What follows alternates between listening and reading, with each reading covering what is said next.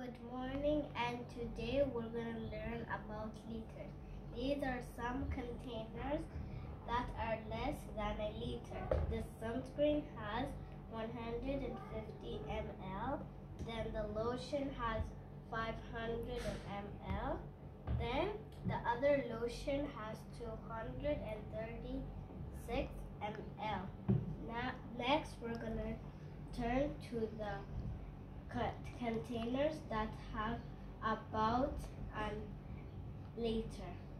The cleaner has 1 liter, then the jug has 1000 ml, the cleaner has 900 ml. That means it's close to 1000 ml. Then we're going to go to the containers that have greater than the liter.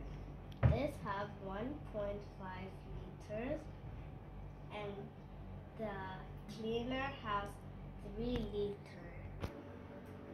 Then the jar contains 20 liters.